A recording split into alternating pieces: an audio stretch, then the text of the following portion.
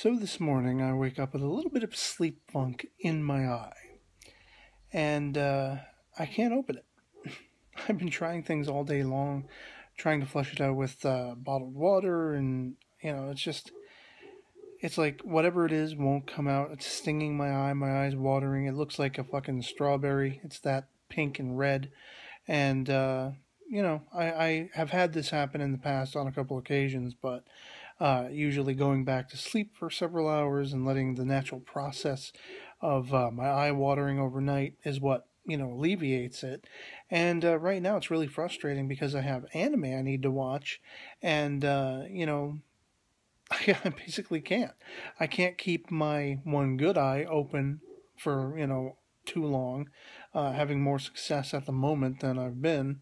Um, but it's making it incredibly hard to keep my eyes open and trying to watch an anime where you're trying to watch everything that's going on screen as well as reading the subtitles. All I can say is I just hope this fucking clears up ASAP because I want to be able to watch and review the latest episode of one of the shows I'm following and actually be able to see. I don't have an eye patch. I don't know if I could rock one as well as Big Boss. You know what I'm saying? Psst.